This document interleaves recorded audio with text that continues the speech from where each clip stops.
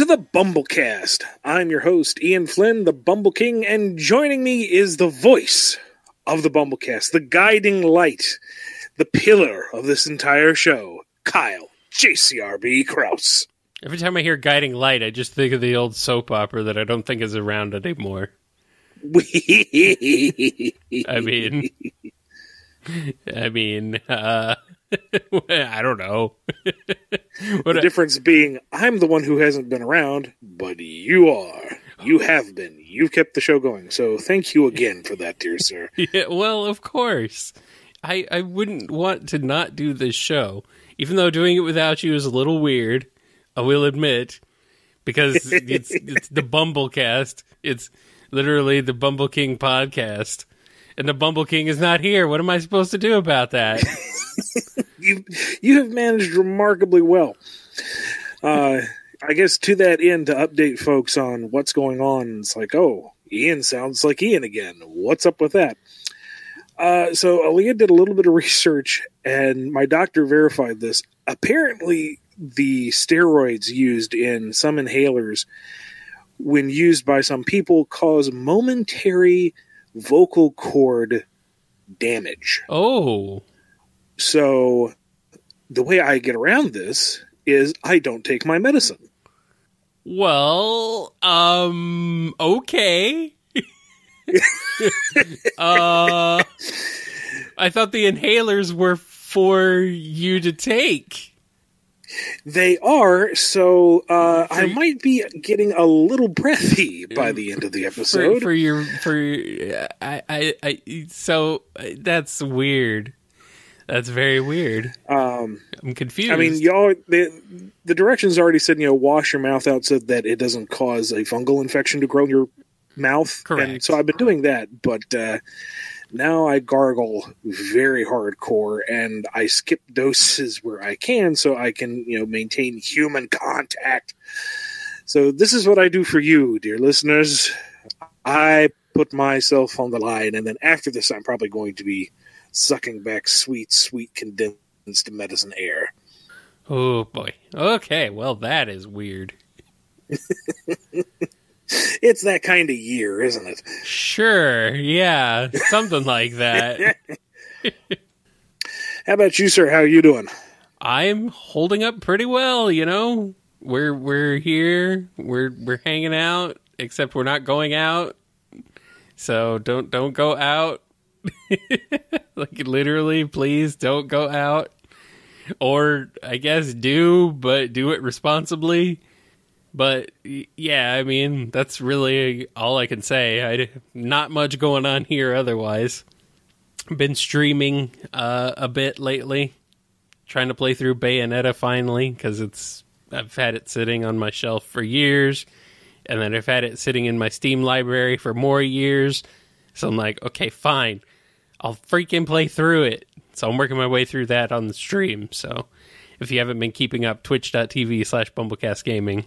That's where I'm playing through everything. So after that, I don't know what I'm going to play exactly. I don't know if I'm going to play Doom 64 or something else. I don't know. We'll see.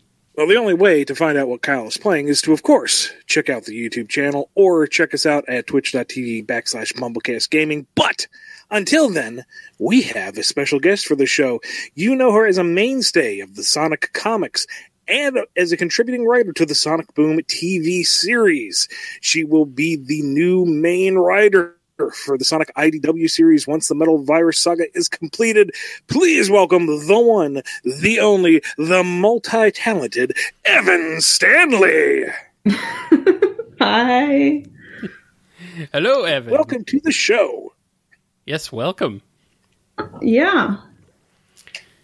It is good to have you here. Maybe for the folks who aren't sure who you are, even though Ian just did a glorious introduction for you, maybe tell us a little bit about yourself and how you got into Sonic. Sure. Well, let's see.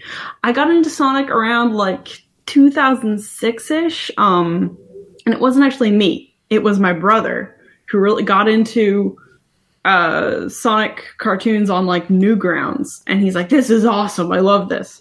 And he went out and he bought a Genesis, and he played like Sonic 2 for like an hour. He's like, "I don't love this.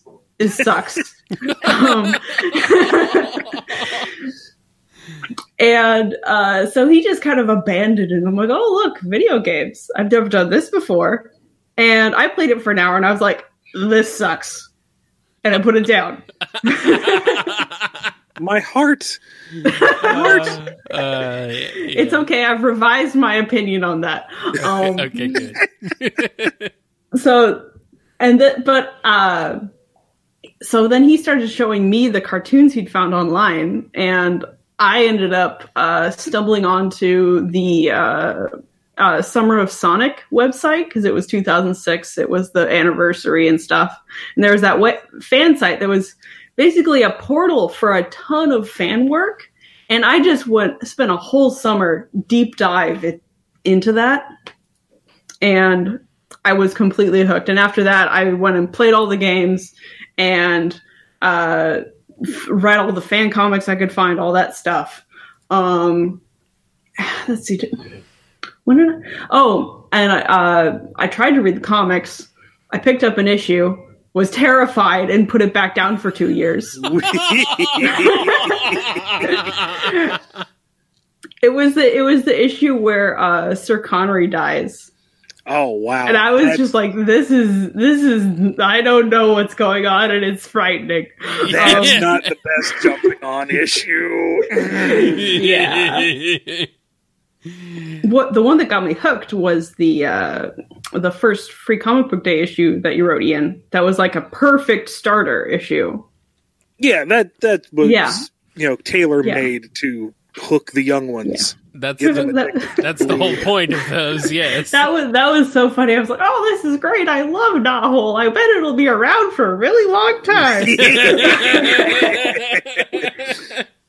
So yeah, that's how I got into it. And since I've always been into like drawing and stuff, doing a fan comic was the best way for me to like contribute and be part of the community. So I went and I found out I love making comics. So that one thing has led to another, and now I'm here.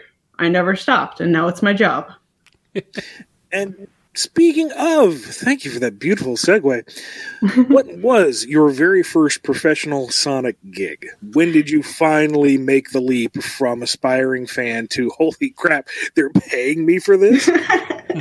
Well, it was actually kind of an accident. So I've been making my fan comic Ghost of Future for maybe like 4 years, I think, at that point. And I had gotten super into the comics, and they were holding a fan art contest. I think it was called like Sonic Versus, and you had to draw Sonic fighting one of the villains.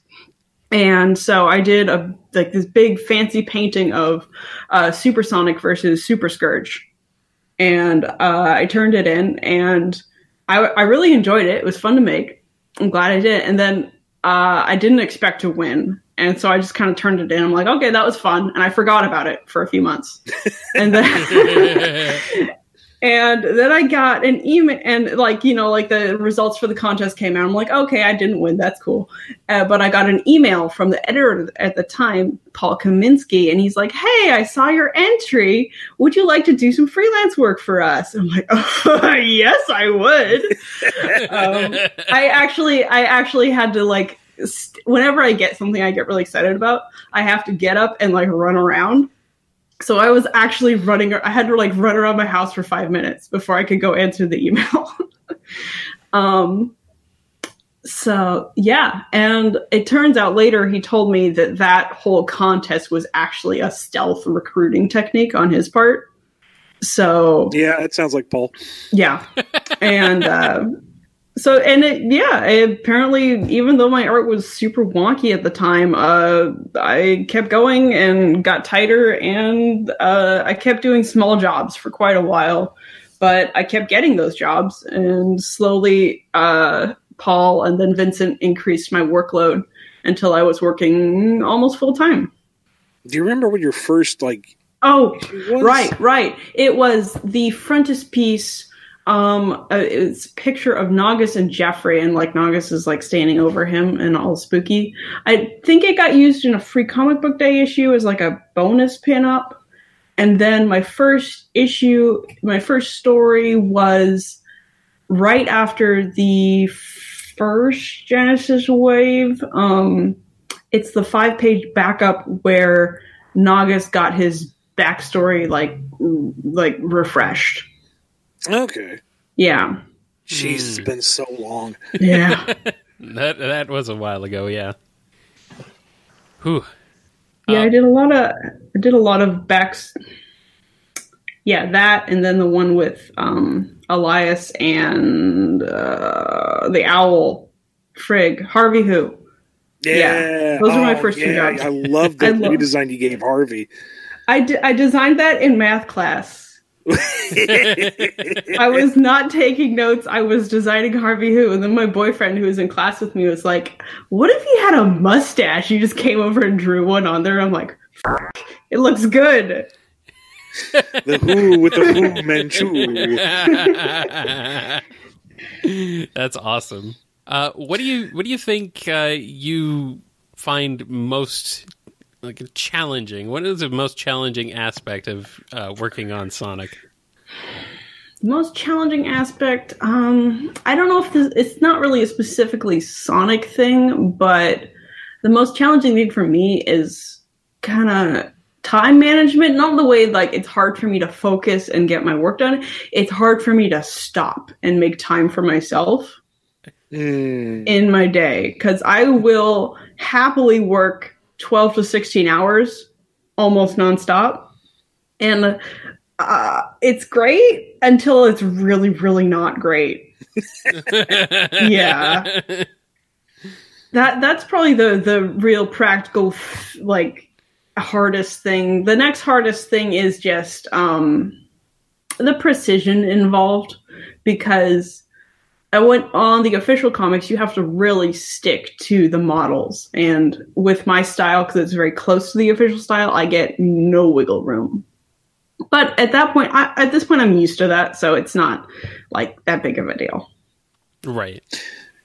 And when a script comes in, it's like, okay, I need to draw this. What is something that you find that you just really enjoy? Like when the script comes in, it's like, oh, I get to draw this goody. Well, for me, it's actually just quiet, emotional dialogue scenes are where I feel like I can do my best work. Where it's really all about the character performance and kind of using the staging to reflect the power balance in the conversation. Mm-hmm. That's what I think I do best, and I really enjoy those scenes. I'd say that's my favorite, because that's the most common thing that I like, that I get the most. But the ultimate is when you throw just suddenly we've switched to a horror comic for whatever reason. If I have to draw something absolutely horrifying, I am there. So much fun. I'm sorry you've been starved for that kind of content in this recent run. Oh, but there's that one bit where Neo Metal Sonic, he starts transforming, and he puts his head down, and he's you can't see his face, and he pops back up, and he's halfway a dragon. Mm-hmm. Yeah, that was yes. That was awesome. Yes. Kind of transitioning over to what you're going to be working on here pretty soon, or what you probably actually already are working on, but the folks haven't seen it yet. What has been your general approach to the post-metal virus world in the Sonic comics now? Well, my main approach is smaller, more self-contained stories that are kind of working with the world that's already set up and just digging a little bit deeper into what's set up, because it's there's no need right now for big changes. What we need right now is just enjoying the world that we have, because there's this everything was all set up and ready to go, but hasn't gotten a chance to really feel lived in yet. So small stories that feel very grounded in specifically the IDW setting and can only work there to really make the comic feel like its own special thing. So doing kind of more world building stuff. Yeah. To flesh things out a bit. Now that the whole world ending Metal Virus saga is, coming to an end at least. Finally have a little bit more time to maybe delve into some of the finer aspects of the IDW Sonic world. Yeah, and all these characters just need a break. Yeah, really, they truly do. After what Ian's put them through, like, wait, the huge arcs are great, but it's like, oh, I feel bad for everyone. It's been an endurance race for sure, for the readers and the characters, and actually, we're getting towards the end of it. I'm like, okay, I'm going to have to start thinking about what to do for 2020 or 2021. What do I do for an encore? And David, the editor, emails me and says, okay, so we're going to shake things up a little bit. We're going to try Evan out on the lead series for a while, and we want you to do more backup side stuff. I'm like, I don't have to think about how to follow it up. It's all on Evan's shoulders. My problem now. Uh-oh. Here, let me pass you that buck. And I've seen what Evan has planned, and I am biting my lips super hard because it's fun stuff. She's got some great stuff lined up. I'm good at twisting the emotional knife. I just do it in a sneakier way. I just want more Tangle and Whisper. Can we get that at least? I don't know what I'm allowed to say. That's the thing. Yeah. Can you think of anything that you can tease? Because I can't. I'm not subtle enough. Yeah, I can't. I don't know. It just depends on who's listening to this show. Oh, God. Well, I mean, yeah. I'm actually, I do kind of want to go off script here a little bit. Since you did get into Sonic a lot later than Ian and I did, a bit more recently, I should say. Yeah. What was your following, like your exposure to Sonic 2? And the fact that you didn't really much care for it initially.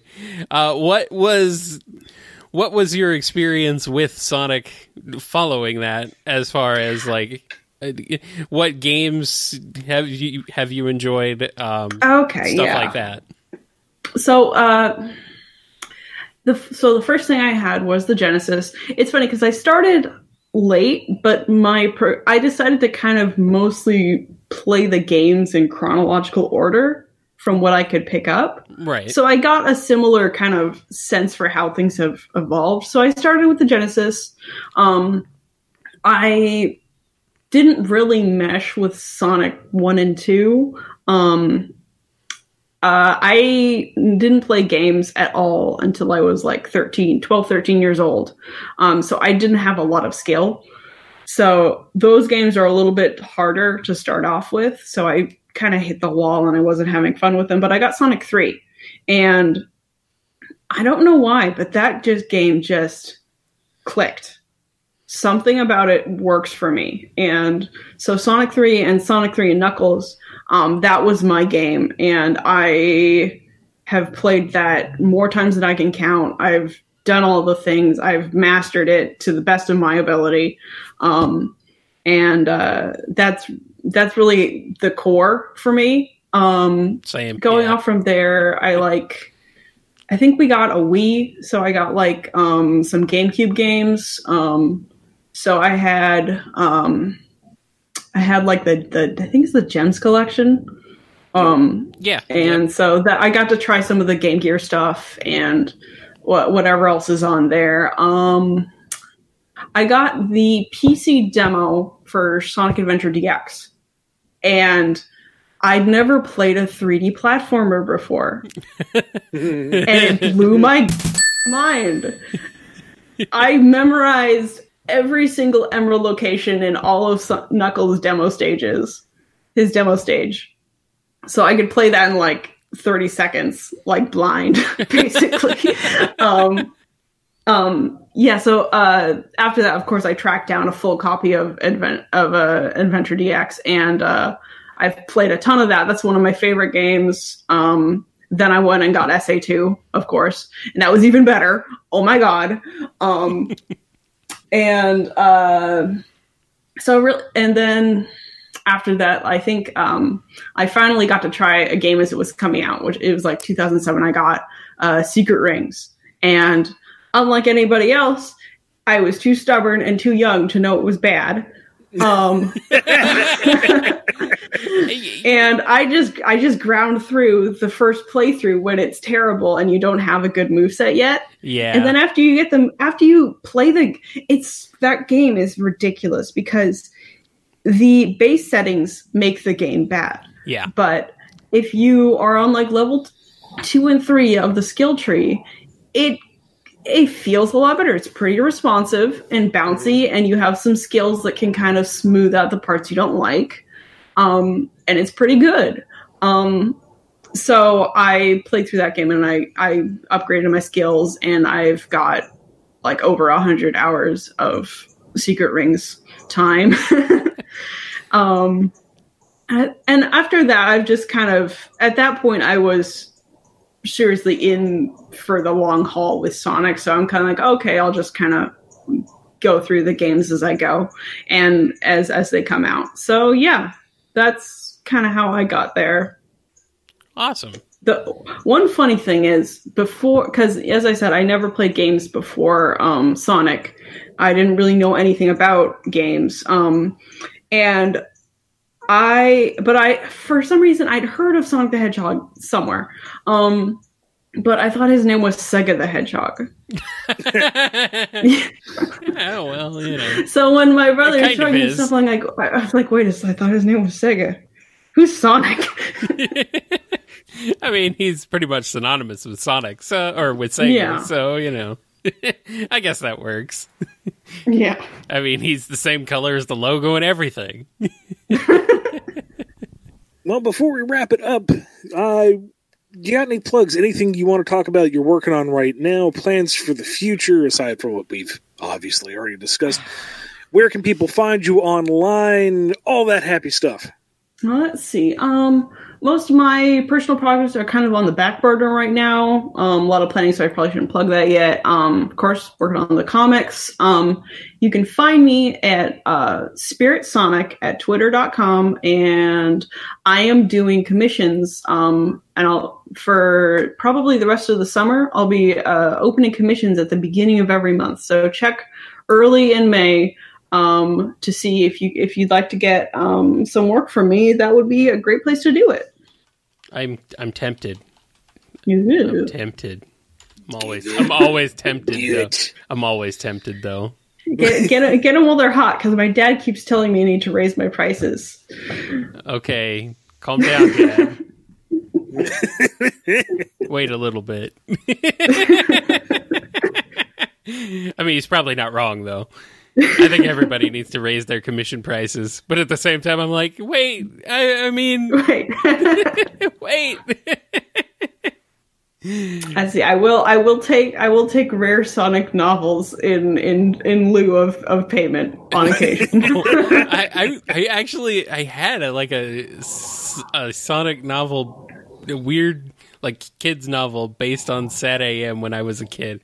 That's what I want. I don't know where it is. I don't know what happened to it, and I don't know like why I had it and where it came from, and I don't remember anything about it. So here's a fun tidbit I can give. Okay. That related to rare Sonic novelizations. One of the stories I'm doing for 2021 is inspired by a classic British Sonic novelization. Oh, really? So keep your eye out and see if you can figure out which one. Ooh. Yeah. Well, heck, that's a tease. That's a good tease right there. Yeah. I think that's a good one to end on. Everybody's tearing through their old library going, where's that book? I know I have that book. It's really loose. It's not like I didn't really rip off anything by the end of it. So, yeah. Alrighty. Thank you, Evan, so much for joining us on the show. Good luck to you on the book. I don't know why I'm saying that because we're working together. I know what's happening. But we better have good luck on the book. Yeah, you better. Thank you for joining us, and everyone, again, check her out at Spirit Sonic. Get some commissions while you can, because we're all locked indoors, and we got to do something. Yes, yeah. And check out her Ghost of the Future comic as well. Oh, yeah, read my fan comic. Yes, at your own risk. Where can they find that? It's very good. Oh, you can find my fan comic and a lot of my other fan art on my DA, which is evanstanley.deviantart.com. There you have it. Mm-hmm. Excellent. Yeah, thank you for having me. Thank you for joining us, Evan. Mm-hmm. All right, let's go ahead and get into some Q&A. If you want to ask questions to the BumbleKast, you can email us at bumblecast@yahoo.com. You can also ask your questions on Twitter at BumbleKast. You can also ask questions via Ko-fi at ko-fi.com/BumbleKast. Down in the YouTube comments below this episode, if you're listening on YouTube, or via Patreon comments and messages, or in the Q&A channel on the Patreon Discord. We do have a few ground rules that we've laid for questions. If it's been answered in the last few episodes, or is on the FAQ over at BumbleKing.com, is about past Sonic plans that will be covered in Lost Hedgehog Tales, we likely won't answer it on the show. If your question hasn't been answered in a while, check those places to see if it might already be answered. So first up, we have the priority Q&A from our lovely patrons over at patreon.com/BumbleKast. First up, we got one from Diane W. During the Iron Dominion Saga, most specifically the Journey to the East arc in Sonic Universe, Espio was revealed to be a member of the Shinobi Clan and may or may not be in relation to the clan's leader, the Bride of Constant Vigil. Was this particular backstory for Espio a personal headcanon of yours that you integrated into the comics, or is your headcanon for Espio's backstory something else entirely? Given my position with everything, I'm not sure where you draw the line between headcanon and unused plans. I'm wondering if she means maybe like it was something that you came up with or Sega came up with, something like that. Everything with the various brides and houses, that was all me. And the intention was that Constant Vigil was his mother. I mean, we got as close to hinting at it as let me try that again. We got as close to hinting at it as we could. This was around the time that Sega was starting to pay a little more attention to things and lock down things a little harder. So the established parental figures like Jules and Bernie and all of them, we could use, but we had to make sure not to refer to them as Sonic's dad or whatever.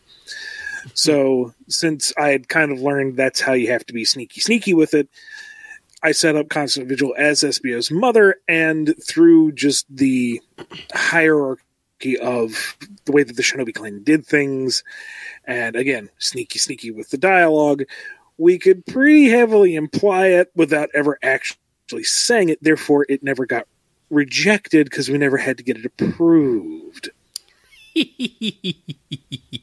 Ah, yes. Writing for licensors. I like it. Very good. Very good indeed. All right, here comes one from Crooker. Did Char take any design cues from Robot Master aesthetics? I know he had the arm cannon as Metal 2.0 way back when, but the way his limbs were drawn always looked very Mega Man to me. It wasn't really necessarily a direction on my end. I believe Sam Maxwell did the original design, and I don't know where the design came from, whether that was stipulated in the script or if that was just something Sam did to necessitate what the script called for. That's so well before my time. I don't know. We just kept it along when we rebooted Shard, and just to make him different from Metal Sonic, we kept the multi-tool kind of Mega Buster on there, because why not? I mean, the Mega Man aesthetic really mixes well with Sonic anyway, so it kind of makes sense. They both have that sort of cartoony aspect to them, so. Mm-hmm. All right, and our last priority question comes from Andrew D. Are there any plans for Cosmo the Mighty Martian after number 5? I just finished it, and I need more. Also, does Super Duck exist in the same world as the older series, or is it an alternate future? As far as I know, there's no immediate plans for a kind of Cosmo Volume 3, but there weren't any immediate plans for a Volume 2, and the response to Volume 1, the award that it won, that helped a lot. So if you want to see a Volume 3, Cosmo the Super Martian, or whatever we'll call it, make sure you let Archie know. Directly email them, write them, tweet them, because they pay attention to that sort of thing. And hopefully the Volume 2 run did as well, if not better than Volume 1, because I certainly have plans for what I want to do with Cosmo and the crew. Doubly so because I want to see Tracy and Matt Herms do their magic on that series, because Kyle, I may have written a decent script, but what they did with it, art-wise, is just phenomenal. If you have not read Cosmo, even if you don't want to wade through my words, get it just for the visuals. They're both... Tracy and Matt knock it out of the park. Yeah, both Volume 1 and 2 are gorgeous, so... Tracy's designs are just fantastic. And you can learn more about him, too, because we actually interviewed him when Cosmo, when the first volume of Cosmo dropped. So if you want to go back and listen to an older BumbleKast with Tracy, we talk about sort of him coming up with designs and all that fun stuff. So be sure to go check that out, too. Hey. I told the man to make a spaceship that looked like salad tongs, and he did it. So, as for Super Duck, treat it as its own incarnation of Super Duck. It's inspired by the old material, which I am surprised how many people seem to even be aware of classic Super Duck. So, this is inspired by the old stuff. This is its own thing, though. Alrighty. And with that, let's go ahead and jump on over into the standard Q&A. Got this one here from Toon Man. Toon Man, come together with your tunes. Save me. I don't know. Every time I see that name, that's just what comes to my head. Anyway, I was just curious and was wondering if you're able to elaborate or not, and sorry if this seems like an old topic. Why was Infinite's backstory not explored a bit more in his mini-comic for Sonic Forces? More so than just he wants to see the world burn. Well, to me it seemed at least.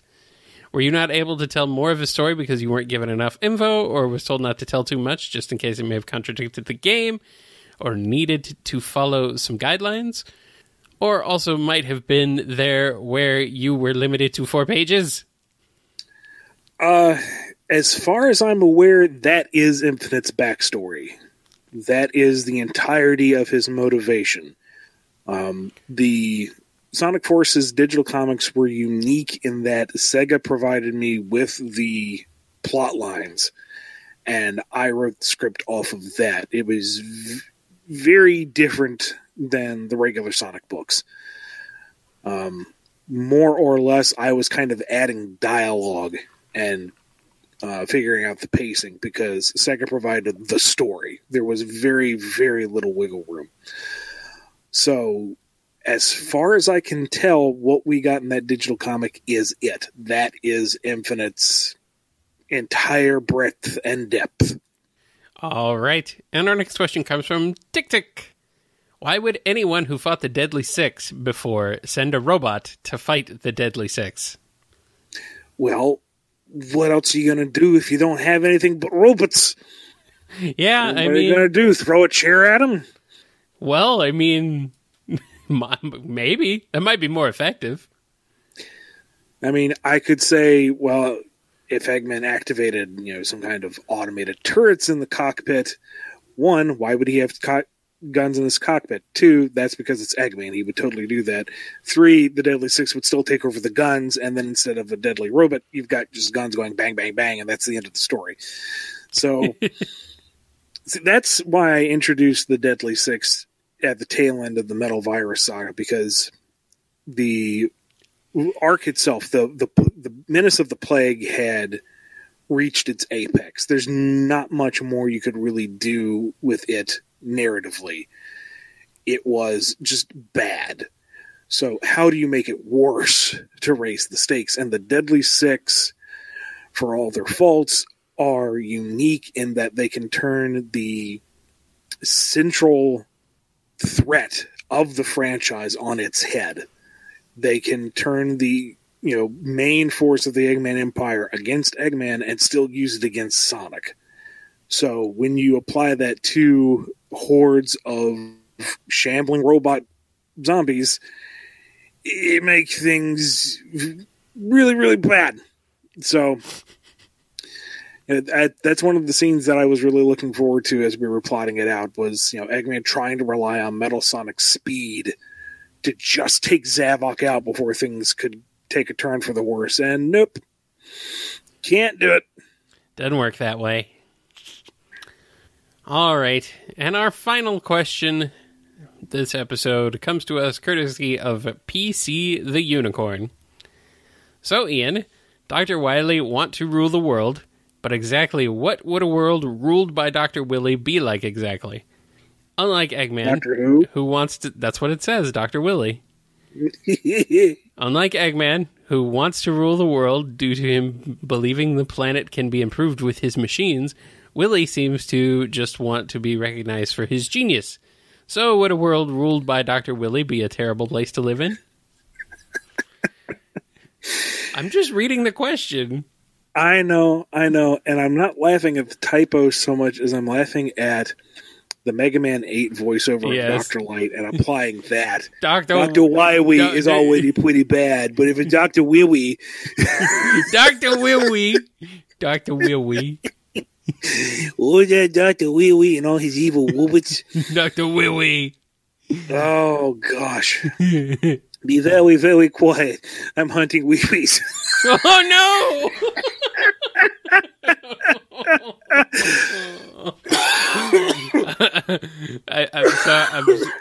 We're not laughing at you, PC the Unicorn. We're laughing with you. Oh, insta karma on my part. Okay. Good thing this is the last one, because I think I am about done. So in this nightmare scenario where Wily takes over and does impose his will upon the world, I see it as a not as nice version of the Reploid future. Now, let me specify, before the virus took hold and Sigma went bananas and all of that. Because it seemed the implications are that the Reploid future of 20XDX was pretty nice until things went into the Mega Crapper. And in that world, you have man and machine living side by side. Under Dr. Wily, I imagined that once he had conquered the world, his ego would have more or less been sated. So his focus would be on his true passion, which is building and experimenting with robotics. So he would just be churning out oddball Robot Master, or even Reploid, since he was able to complete Zero on his own, presumably, and just keep churning them out and throwing them out into society and not really caring what it would do. I'm not saying that it would be a ideal world or that it would function particularly well. Dr. Light's vision, I think, was working out far better for everyone else. Again, before that pesky virus. But who invented that virus? Now, So I see it as a technically functioning but not too pleasant world where robots are coexisting with people, most likely as kind of a superior class, presuming that the jump from Robot Master to Reploid level of consciousness was maintained.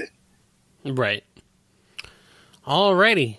With that, that is this episode of the BumbleKast wrapped up.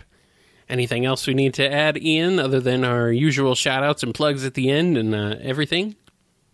Just another thank you to Evan Stanley for joining us for this episode and giving us some insight into who she is and what she's got planned. And a thank you again to everyone who stuck with the show during my hiatus. I'm still recovering, as you can tell. But thank you for your support and for showing Kyle all the love and just being with us during these very interesting times. Sure, that's one way of putting it. Before we go, we got to give a big shout out and thanks to all the people on patreon.com/BumbleKast who help make this show possible through their monthly contributions. Big thank you to Daniel H., Alex P., Connell T., Salute Your Cat, Crooker, Blue Title Gamer, Koopaling Crew, Andrew D., Chris A., John B., Diane W., James K., Jennifer R., Revan the Light, Lisa M., Preston M., PC the Unicorn, Frederick, Degama F. Wow, Justin S., Papatry Populus, Silly String, Tukaro, Scruffy Matt, Lee H.K., Overthinking Films, Don B., John M., Chauvel, Mike B., Duizdisdin, Samuel P., Justin G., Sin Fritz, Dave M., Sam Cybercat, and Final Neil. Kyle, where can all the wonderful people find you after the show is over? You can head on over to Twitter at KyleJCRB. You can find me there tweeting about video game music and other random stuff. You can also head on over to kngi.org, where you can find archived episodes of the BumbleKast and my other show, Nitro Game Injection, which streams live on Mondays at 7 p.m. Eastern Time. It's a show all about remixed video game music and all sorts of other game music-related stuff. Because, you know, that's my thing. I like video game music. It's fun. It's a good time. You should tune in there and listen to it. And, of course, there's also the 24/7 streaming radio over there as well, kngi.org. Check it out, the KNGI network. What about you, Ian? You can follow me on Twitter at IanFlynnBKC. Go to my personal website, BumbleKing.com. That has a release schedule for all the comics coming out, which presently are none because of things. But my portfolio, my whole body of work, all that happy jazz. And check out my original series with another Sonic alumni, Adam Bryce Thomas. It's our original webcomic called Drogoon. That's Drogune. It's a science fantasy series. We've got a lot of stuff coming around the corner pretty soon on it. We're only 30 pages old, so it's free. Get over there, read up on it. And if you want to help us out, head over to patreon.com/Drogoon and throw $1 our way. You can get some free monthly gift art directly from Adam. Ooh. It's very nice. It's very good. You should go read it. Go read it! What are you doing? Go read it. And also, head on over to Twitter at BumbleKast. And you can also email us at bumblecast@yahoo.com. And you can, of course, listen to the show on Apple Podcasts, Google Play, Spotify, and, of course, YouTube, and also over at the KNGI network on kngi.org. You can further support the show by going over to the Bumble Store. That's shop.spreadshirt.com/Bumble Store. We've got a whole bunch of various designs that you can put on various objects. And, Kyle, I'm half tempted to do some kind of Metal Ian thing for the Bumble Store. Why not? Give the folks what they deserve. More options.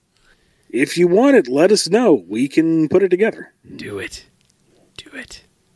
Do it. Anyway, speaking of things you should do, go check out twitch.tv/BumbleKastGaming, our live stream channel where I've been streaming a lot of things throughout the weeks. You can head on over there. We definitely stream on Sundays at 10 p.m. Eastern Time. You can also sometimes find me streaming on Wednesdays and Fridays, also at around 10 p.m. Eastern Time. And, maybe some other surprise bonus streams throughout the week. Who knows? We'll see. Keep an eye on Twitter for announcements. And if I can finally get my breathing back under control, I might start streaming again. Yay! Finally finished Death Stranding at long freaking last. Yay! No promises, though, because, as you can tell, it's about time for me to tap out. So, thank y'all for listening to the BumbleKast. We'll see you in a couple weeks for episode 117. Be good. Take care. Be safe. Toodles. See you guys later. I made it through the show, though. That's good. That's a benchmark. Yes. There we go. Now we're recording. I should have started that sooner, but whatever. Nobody will notice. Okay. Don't say anything. Okay, good. I'm glad we're on the same page. Oh, man. You've been listening to the BumbleKast, a co-production of BumbleKing Comics and the KNGI Network. Original theme music composed by Ken Coda Snyder. Remixed intro by T-Lopes. Find out more information, along with podcast feeder links, MP3 downloads, and more at bumbleking.com and kngi.org. Good thing I only did 6 questions instead of the full 8. I might have been able to get through those last 2, but those last 2 would have been a little slower in would have been very breathy. Delivery. Yes. Go rest. Yeah. Go rest up. Don't. I'm gonna go take my medicine. I'm gonna be a good boy. Thank you again, Evan. Don't waste your voice on us. On me. I've missed it though. It's good to be back on the stage. It is good to have you back. It's just not a proper BumbleKast without some Ian. We need the Ian. We need the Ian.